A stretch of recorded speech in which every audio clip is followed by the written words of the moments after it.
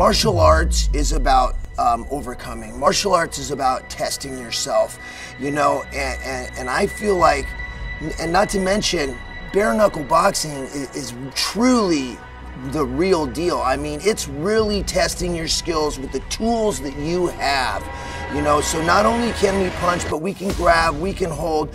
I mean, testing yourself in, you know, how would I do in any given situation. What martial arts has done for me and how it's helped me develop as a human being is huge. You know, the fight itself, I'm not gonna lie, it's a little scary. It's probably a little painful, but it's important. You know, you need to test yourself, and as a man, as an athlete, as a martial artist, you know, every once in a while, you need to go in there, you need to put it on the line and see how you fare.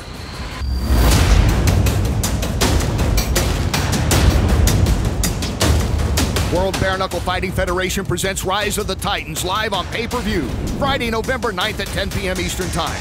To order, contact your pay-per-view provider.